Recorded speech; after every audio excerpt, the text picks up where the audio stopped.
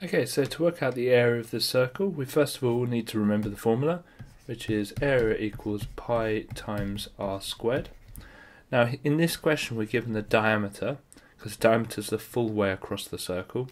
So to find the radius when you have the diameter, you just halve it. So we're going to do 16 divided by 2, which is 8.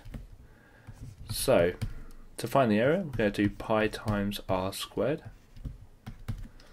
I'm going to get my calculator up. Pi times 8 squared, and it gives me the answer 201.0619 blah blah blah, and 2 decimal places, that's going to be 201.06.